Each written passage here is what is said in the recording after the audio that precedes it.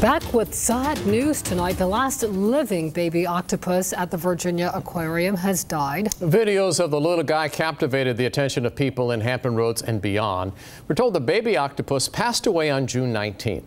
Since then, workers have tried to figure out what caused its death, but to no avail. You recall the aquarium's adult octopus laid more than 100 eggs in December.